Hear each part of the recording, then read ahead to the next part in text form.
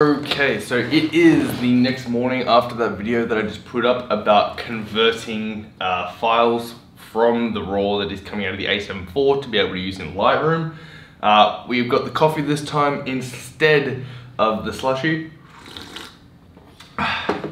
We've got the same shirt on though, and we've got no pants on because we're in a time crunch at the moment to get this video done up before heading off to work, just because it seems like there is a little bit of confusion around it, and there may be a slight mistake that happened in that video that I put up last night.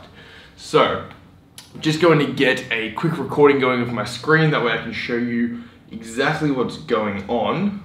Okay, so this is the video that I put up last night, where it was going over a way that I found to be able to edit RAW files coming out of the a7 Mark IV, which is what I am currently recording on now.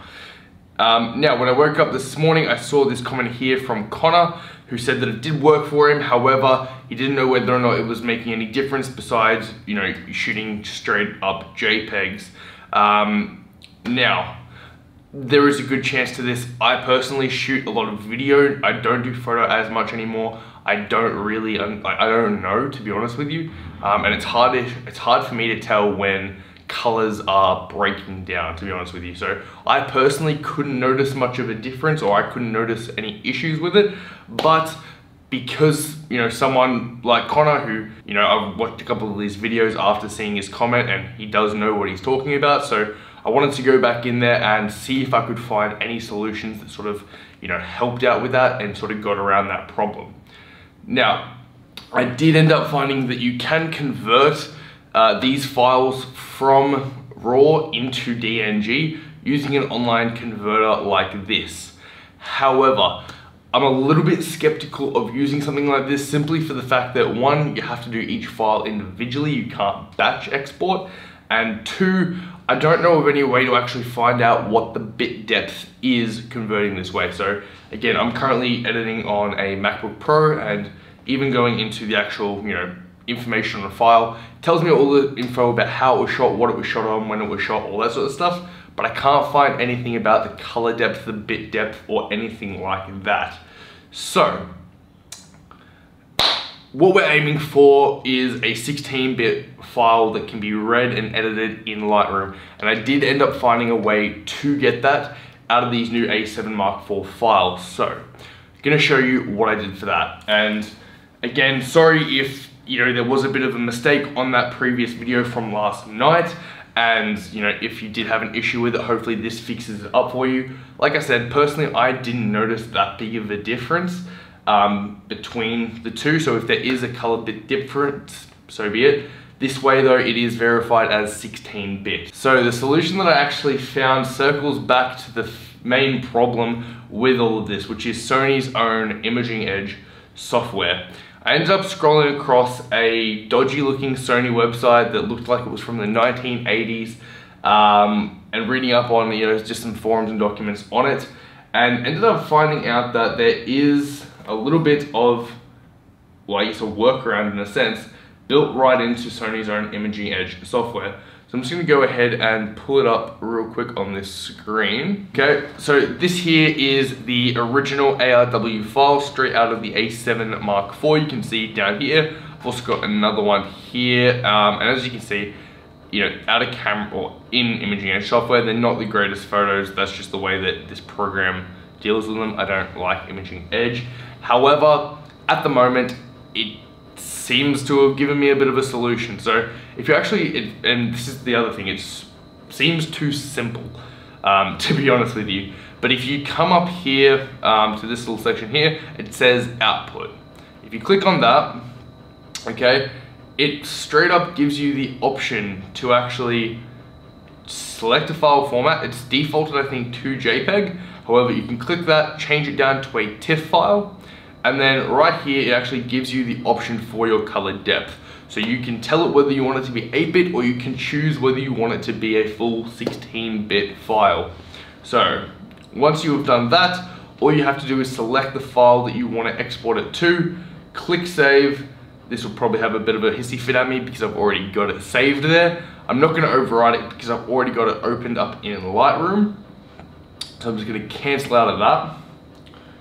And then jumping over into Lightroom now, I've got these files actually pulled up so I can show you what they look like. Okay, so this here is from the original method from that video that I put up last night.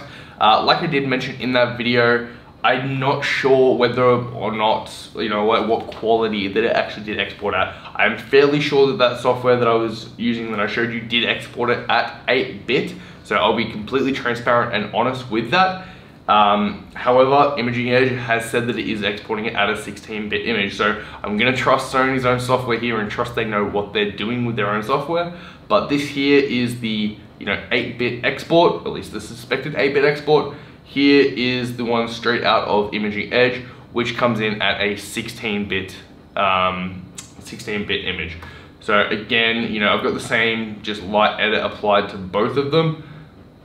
And, you know, switching between the two, you can notice there is a slight difference, like the actual, I guess like the blacks and the shadows does sort of lighten up a little bit when you go to the 16-bit export straight out of Imaging Edge. However, I personally can't tell too much of a difference. And again, making this video and putting this video up wasn't so much to, I guess, you know, say that the original method that I showed the other night is completely pointless. It's just, I found a way to get 16-bit images, and for people who really like them, you know, it's there. And personally, you know, if I had the choice of doing 8-bit or 16-bit, I would choose 16-bit as well, just for the safety's sake. So this is a way you can get it. Now, the one caveat to that, or the one issue to that, is I haven't found a good way to sort of batch import into Imaging Edge. So I know that you can go up to here, go to the viewer, and then, you know, sort of like scroll through. Head up here to the export tab, set it as TIFF file in 16-bit. I'm just going to set save to a file, you know, similar to where I had those original ones saved. I'm going to click save. You can see that it does a quick export. It is reasonably quick as well, which is nice. Okay, so now you can go back to that original folder where you saved it to, open it up. There is the new image. Can click and drag that one in, import. Go back to develop. Okay, I'm just gonna go back to all photos because hopefully this should take me to the same one that I had. We can then go here, go back to it, paste the same edit to it, and then we can just sort of flick between the two. So, to be honest, is there a difference? Yes, there is a really subtle difference, like just in the way that it does look. Gonna give it a little like close up so you can see like this one has a little more, I guess, like, you know, oranges to it and that sort of jazz. Are you able to push and pull it more? I'm not 100% sure, so please do not hate me for that. I just wanted to show you a quick way that I found to get 16-bit. At least that's what Sony is saying it is. So please, Connor, actually, I'm gonna drop you another comment on that comment that you left on me, so another reply to your comment. With a link to this updated video. I'll also pin an updated link in the top of this, like just in the top comments of this video. So please, Connor, do me a favor, go over, check out this new way of doing the conversion to a 16-bit. You seem to have a lot more, I guess, you know, understanding and expertise around photos compared to me. Like I said, I'm a video guy predominantly, so please go push, pull, test these images out. Do what you normally would do to it and let me know if this helped out with that problem you were having with the images breaking.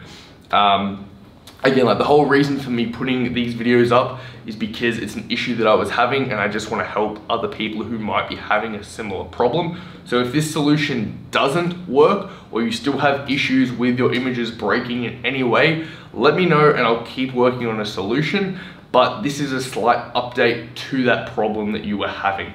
So, thank you very much for watching. Sorry for the confusion at all. Gonna get back to this coffee, edit this real quick before I have to head out.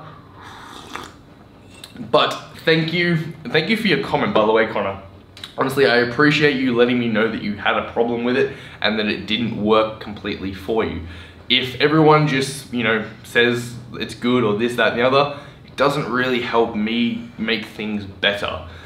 Another thing, I'm you know, pretty new to this whole YouTube thing, and didn't realize just how much I kind of wish they didn't remove that dislike button, because again, you know, there was, I think, like, there is one person who has disliked that video, and it's nice for other people watching to be able to see that, because it shows them, hey, maybe this video isn't 100% what I'm looking for, and it can help redirect them to an updated version of it. So that's just a little side rant, side tangent, whatever, but hope you enjoy the rest of your day. Hope this helps you out a bit more. And yeah, let me know how you go, Connor. Let me know how well you push and pull them. I'd love to see how your photos turn out. But yeah, see you in the next one.